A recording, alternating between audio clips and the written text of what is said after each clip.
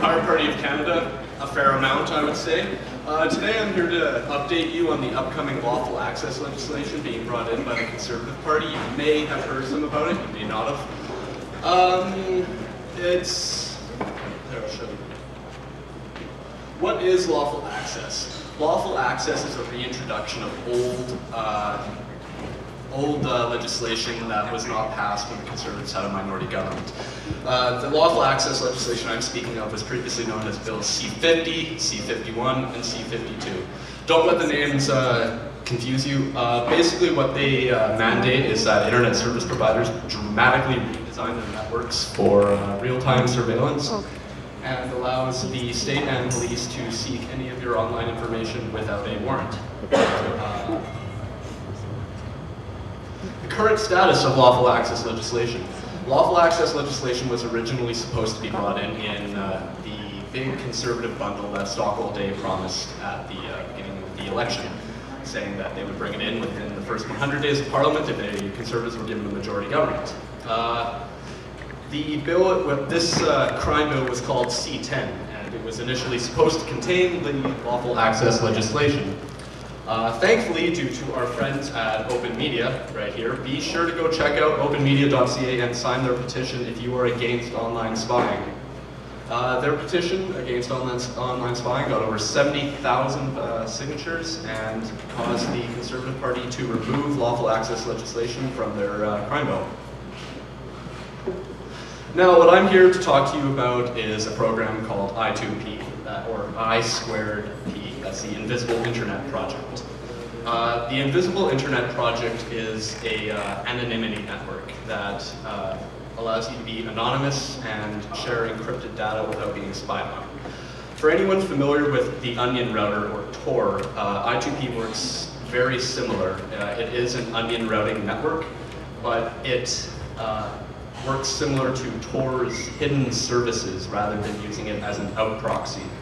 I'm hoping I'm not losing anyone with this talk. I2P is extremely easy to install for any computer users here. You go to the website and install the exe, click next, etc., etc., etc., and it will be installed.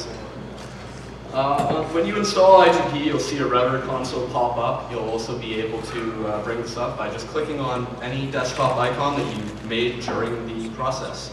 There is web servers for free. You can host whatever you want off of your own computer for free. There is webmail that is anonymous and encrypted, and there is torrent capability. It works with torrents unlike Tor, which is why I'm promoting it. It has a built-in torrent manager called I2P Snark. You can copy your torrent files to the I2P directory where you installed the files, or you can simply copy the magnet link, as we see here for the Zeitgeist movies torrent. Yay! Yeah. There is also a very wide selection of different websites you can see on the I2P darknet. They range from Russian crazy hacker websites to Bitcoin exchanges to things hosted by various anonymous internet activist groups. Yeah, it is really cool and you should check it out. Also, you just lost the game. You just lost the game.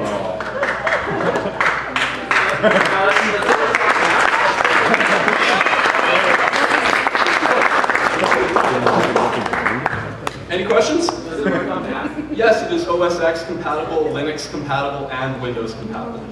So you kept mentioning torrents. I'm sure some people here don't know what that is. Anyone here not know what BitTorrent is? BitTorrent is a protocol, a peer-to-peer one for exchanging files. You basically install a program like I2P and then download and run torrent files in it. And you connect to other people on the internet that seed the information to you that you want to download. And then after you've downloaded it, you can seed it to other people. It's basically a protocol for sharing files.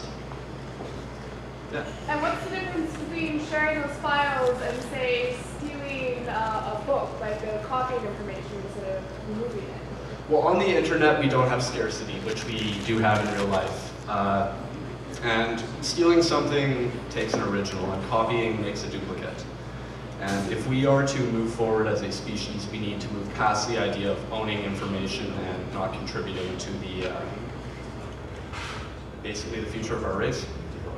Woo!